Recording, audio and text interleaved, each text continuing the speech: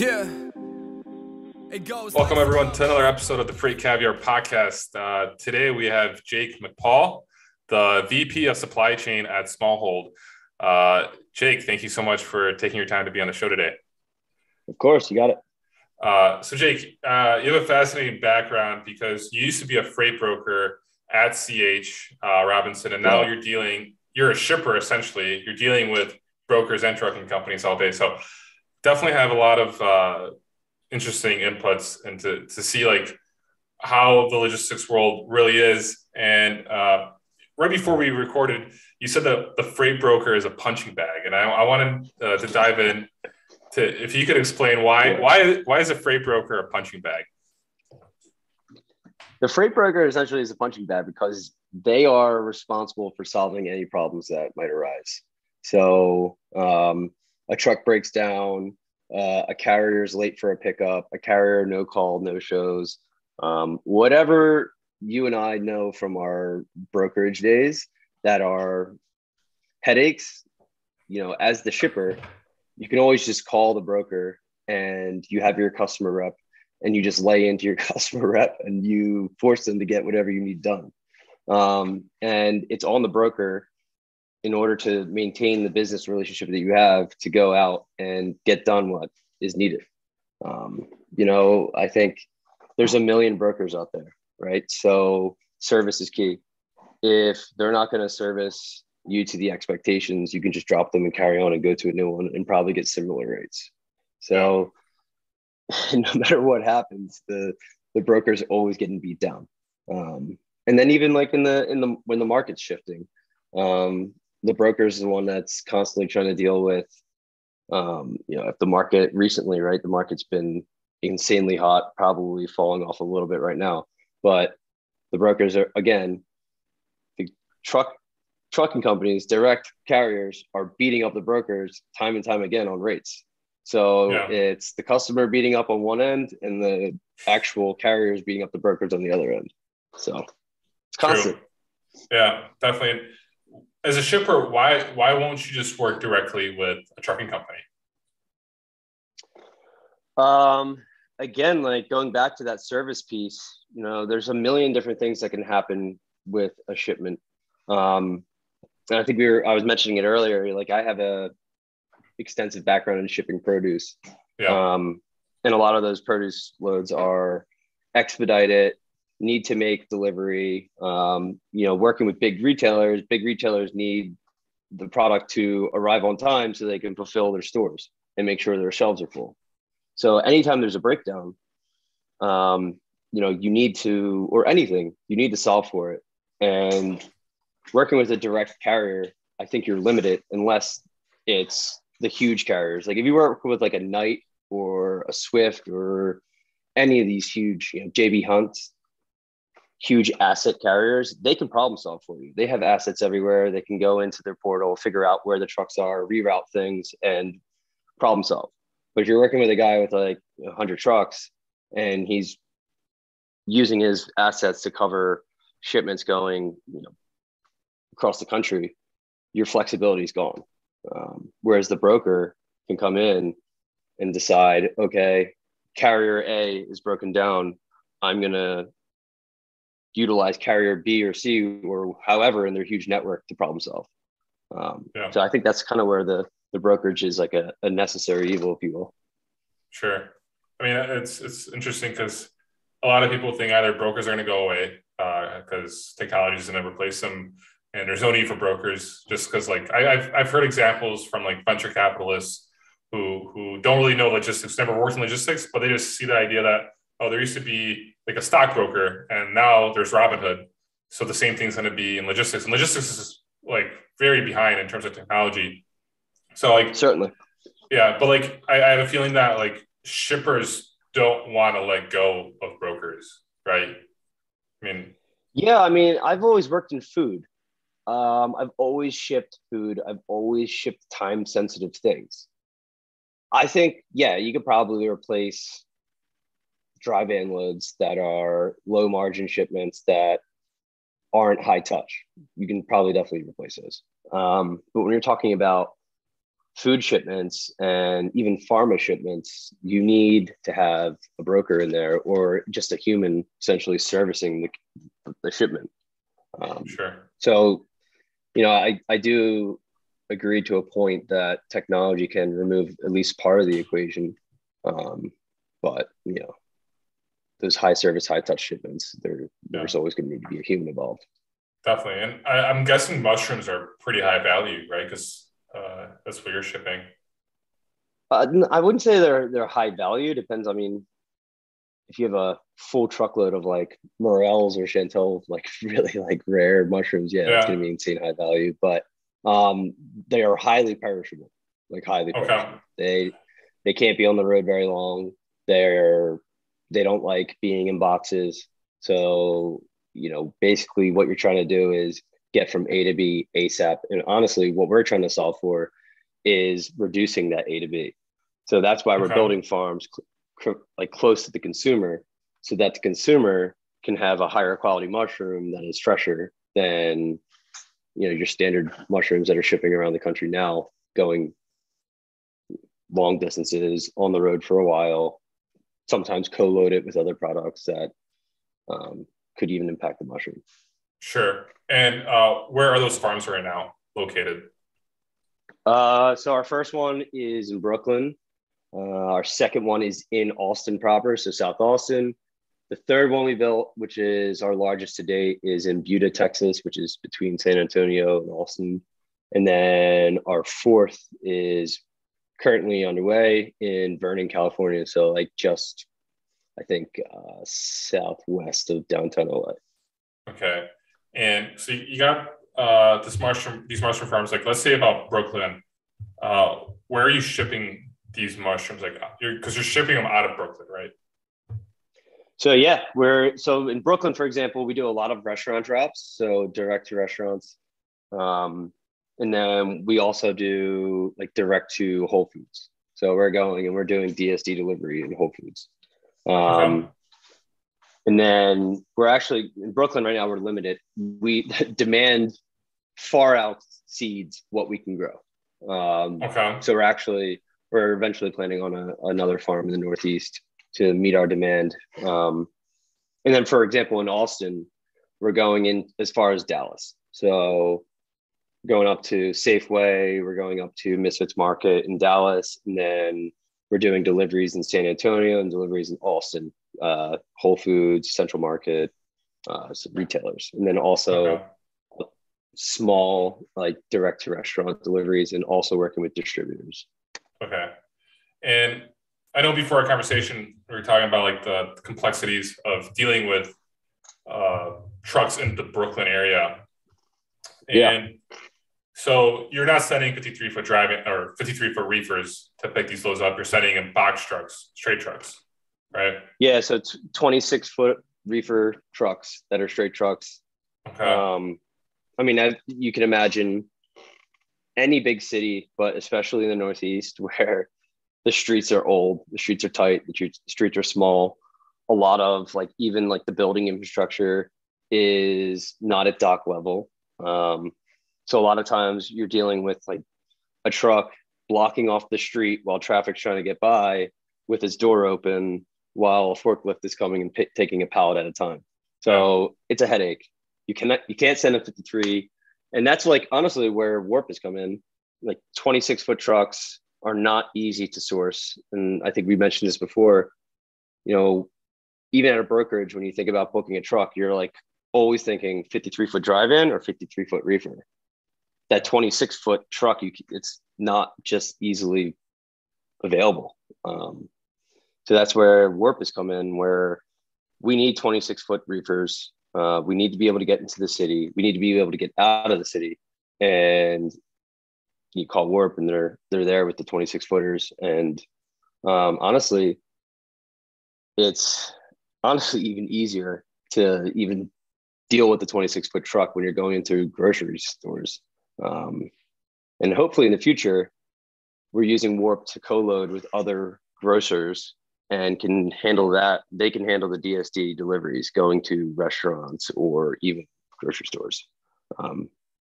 That's at least the future goals. Okay. I haven't been booking loads like for a while, and nonetheless, I haven't really booked any 26-foot reefer loads. I'm wondering what are like the rates that you're paying, like out of Brooklyn, on a 26-foot reefer. Like, so that like logistics must take like a big chunk, right? Must cost a lot. Yeah, I mean, you don't see a ton of savings. Like you would think with just the size of the equipment that you would see savings on fuel usage, but the availability, so the supply of the 26-foot truck is lower, so the demand is higher, and you're going to end up paying probably a similar rate for a 53-foot. Okay. I think it's like reverse logic. People are like, okay, smaller truck, smaller equipment, cheaper cost, and it just doesn't work out that way. It's just because everyone wants 26-foot reefer probably in Brooklyn. Right? Exactly. Yeah, I mean, you go to Brooklyn and they're just driving around everywhere. And then if you're in Brooklyn and you see a 53-foot reefer, you just like scratch your head. You're like, this dude is screwed. He's driving through Brooklyn in this huge piece of equipment. Oh, for sure. Yeah, I totally agree with that. And what is the value of a 26-foot reefer if you fill it up with mushrooms, like on average? Load value? Yeah, low value of mushrooms. Let me think. So I would say something like not a ton. Probably like most it would be is like $30,000. So Okay. Yeah, you're not. And again, like if you're shipping like super rare mushrooms that are foraged by hand, your value is going to go way through the roof, and you're gonna that value is going to like over $100,000. Okay. What about truffles? Do you guys deal with any truffles or no? I do not. I honestly think most truffles are like so white glove delivery that they're going to like large distributors like Baldor, for example, is probably, I have no idea. I'm just speaking on assumptions here, but Sure. I imagine truffles they're definitely shipped via air into the country. And then they're either going to like an importer who's handling them and just delivering them like high direct to the consumer. The value is insane. Like I don't even know what the value of a pallet of truffles would be. It'd be hundreds of thousands. Yeah. I saw this documentary. It's an Italian documentary about truffles. Really good film. I forgot the title of it, but if you, I don't know if you're into mushrooms or truffles, but it shows like in Italy how there's like these older men that just go like they've been doing it for their whole lives. They go with their dogs and they go digging for truffles, and people out there put poison in like the forest so that their dogs die, because the dogs are like almost essential to like the truffle finding. Yeah, dogs and pigs. Yeah, and it's like there's people that poison dogs just so that they could. It's gold for them, the truffles out there. So I think that was a fascinating movie. I absolutely recommend it. If I had the title, they're definitely doing like air cargo for those. They're not growing in farms. Yeah, you can't. I don't think you can grow truffles. Yeah. I think there's a Danish company or like Danish scientists figured it out. But it's like an insane process, and I don't even think it's scalable. But then again, if the value of a truffle's hundreds of thousands of dollars, I'm sure you can find some investment to scale it. Yeah, I mean that's why they're so expensive, because they're so hard to find. I mean, it's crazy. Yeah. I don't even think they taste that great. I think people it's like I'm shaving this expensive thing onto my food type thing. To be honest, I didn't like truffles until I saw this movie and I saw the whole process of like how difficult it is to find a truffle. And for some reason, it started tasting better after that movie. I'm not gonna lie, like I didn't like truffles until I watched that movie. And now, fair enough. I'm like, damn, these truffles are like. It took so long to find this truffle, and now I'm like eating it. And I'm like, it does taste better. I'm not gonna lie. But to return to the freight broker like scene, like you told me earlier that you get bombarded with freight brokers spamming you, like LinkedIn messages. Yeah. What do you like? is there any way for a freight broker to stick out? Like, do you ever reply to these freight brokers? And I mean, tell me as much as you can about all this freight broker spamming you stuff. Yeah, like so. My favorite freight brokers spam are the guys who are literally guessing your email address. They're going out and they find you on LinkedIn, and then they guess your email address and they successfully get through to you. And that's like, I appreciate the hustle. Honestly, like it's constant. LinkedIn, they're inboxing you, they're connecting with you, and like, I guess for me as a shipper who used to be a freight broker, like I totally understand it. I luckily was on like the carrier operations side. I wasn't on like the sales side of things. But to me, the best way to connect with the broker is just meeting somebody at like a conference, or, even I used to even have people show up at facilities and just be like, hey, here's my card. Let me work with you. Let me haul some freight and prove it to you that I can execute on the business. That stuff's a little crazy as well. I've gone to conferences as a shipper. I've met a lot of great brokers there. That to me is usually the best. Honestly, like the email bombardment and the LinkedIn bombardment gets frustrating. Especially as you're just like constantly like just deleting out emails or having to go and read irrelevant messages. It's hard. Like we mentioned this earlier. There's a million of them. There's so many brokers of all different sizes. So I get what they're trying to do. It's just, it's kind of hilarious. Yeah, no, it is. With the whole email thing, it's funny because I worked with this customer sales rep and he was trying to teach me some tips. This is it's actually like last summer. I was like thinking of opening a freight brokerage. And that's literally the trick he told me. He's like, all right, Paul, so you go on these LinkedIn pages and then like you figure out what their domain is, and then you figure out how their email will look like.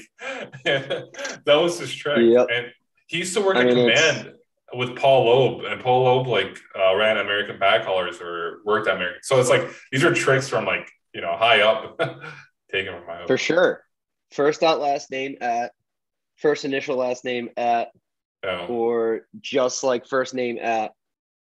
And it's funny because at my current company, Smallhold, there's another Jake that was there before me, and his email is Jake at, and he's constantly like, hey, I get all these emails that I think are supposed to go to you. They're like freight brokers. What should I do with them? I'm just like, delete them, please. Poor guy. Have you ever responded to like an email from a freight broker that wanted to work with you? Yeah, sometimes. I mean, I actually do it every now and then, especially like if it's just like 5 different emails. I'm just like, hey, man, I appreciate it, but we're currently, 1, not shipping that much freight, so this is not a huge account, and 2, we're good. We have a current broker that we're using. Yeah, sure. I know there's just like in the last few years, there's been an influx of freight brokerages left and right. And what I've been hearing is that everyone gets like all these emails and spams. And I get messages all the time where people are like, oh, Paul, how do I get a shipper? How do I do this? And like, I'm like, dude, like just best of luck. It's not easy. And people think it's easy. Yeah. I mean, I honestly have used most of like what I've used in my careers post being a broker is just personal relationships. A guy you worked with that, like a customer rep you worked with that you thought was good, left, went to a different company, and he's working there now, and you have a personal relationship with them. You can talk to that person, you can call their cell phone, and you don't really have to establish a new relationship. I, for one, am lucky because I've come from the brokerage world, but honestly, there's a lot of people that are probably getting those emails and are probably like, wow, I actually do need help. And I mean, I'm sure they land a lot of customers from bombarding people. They have to, Sure. Because there's a ton of people who have no idea what they're doing with freight. Okay. And that does go back to what the broker is good at, right? So the broker is the solutions expert, right? Yeah. They definitely could some brokers could definitely make your life a lot easier, or they can make it a pain in the ass if they don't do their job properly. But that gets to actually my next question is like, what does a broker do well? Like what are have you ever, first of all, put a broker into like do not use, like you're never going to work with this broker again? And second question is, okay, so what are like the things that a broker should do like each time to make sure that they keep your business? I mean, for me, the main thing I think everyone knows is just like communication, over communicate. There's nothing worse than sending an email out looking for an update, and the update comes back that there's something wrong. That is like, to me, cross off the list, never use again. Especially like if you've made it very clear that the shipment like needs to be on time, highly important, need white glove service, and then something goes wrong and it's not communicated. But I mean, honestly, like the broker, I firmly believe the broker is essential, right? Like here's an example that I think is really, really good. I went to the last company I was at. I came in as director of logistics, and they were already operating. They already had freight moving in. And when I came in and I evaluated the freight situation, I was like, who set this up? Who's doing this? And honestly, they responded to an email, and the broker legitimately took care of everything. Like, this is how you ship this produce. This is how you ship this produce. This is how you build loads. These commodities can ship together. And the broker handled it from A to B, set everything up for them. And these were, young people working at a startup, just never shipped freight before, and we're getting it done just by the broker. So, but back to like the original question, I mean, honestly, lack of communication and not going the extra mile to make sure that what you said you're going to do is done is like cross off the list if you don't do it. Yeah. I mean, right. Especially with so many people reaching out to you for your business, it's like they have to be willing to go the extra mile. Yeah. I mean, honestly, like rates are like super important, right? You can't just overspend on freight. You can't just it's not an open checkbook. You have to be within like the navigational beacon of what the market is. But I, for one, in a lot of situations, am willing to pay for better service. I'd much rather be able to go to sleep at night and not think about like what's going on with my shipments. And I'd pay that extra $100, $200 per shipment to ensure that the broker I'm using is good. Yeah. Especially with perishable items like food, with like mushrooms. Yeah. Like I've never really had the luxury of shipping dry freight. I don't know how I was cursed with this, but food has been it for me since day one. So I don't really know. Okay. So or would you rather be a broker or a shipper? Shipper for sure. It's way easier. You're calling the shots. Okay. That's good to know. So that's honestly why I left. That's why I left brokerage. I was like, I don't want to be in the brokerage world. What am I going to do? And I went to the shipper side, and I was like, this is great. This is such a relief. Yeah. Brokerage is stressful. I've burnt out a few times. That's why I left. I mean, I'm so happy not to be covering freight anymore. And insane. Yeah. Life's a lot better. Yeah. People don't get it. Like especially in like produce, where like the end of the week at like a produce brokerage or a produce shop who's like covering like produce loads, when like, all right, I only have X amount of time to get this booked because the market's basically going to just completely shut off. There's going to be no trucks to book on like a Saturday. Shippers don't ship on a Sunday. I need to get this truck in there on a Saturday. Like that end of week sprint is the most stressful thing ever. So stressful. And like, I think produce shippers are always like really cheap on rates just because they're fighting with their margin. I mean, correct me if I'm wrong. Yeah. That's my 1000%. past experience. Yeah. So yeah, it's not easy being a broker, dealing with all the, like, they're the punching bag, just like you said at the beginning. It perfectly defines it. Absolutely. Yeah. Jake, thanks for your time. If there's anything else you want to tell us about yourself or like your experience, I guess you could tell us now. If not, I'll wrap it up. Go to Whole Foods in the Mid-Atlantic and in New York City and in the Southwest and get Smallhold mushrooms. Perfect. Awesome. I'll put some logos out there on your website. Yeah. Mushrooms are healthy and delicious. I appreciate your time, Jake, and I would love to continue the conversation. Hopefully, maybe in a few months we could go to like part 2, where you give us maybe some more tips for the freight brokers out there and tell us more about your mushrooms.